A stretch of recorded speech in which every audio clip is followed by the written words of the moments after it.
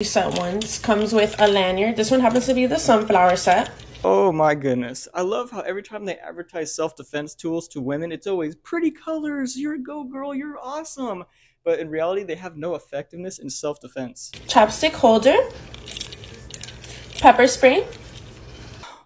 So I'm gonna be honest, if I was a woman, I don't know how a chapstick holder would help me in a self-defense situation. On the pepper spray part, I'd rather carry around some bear spray.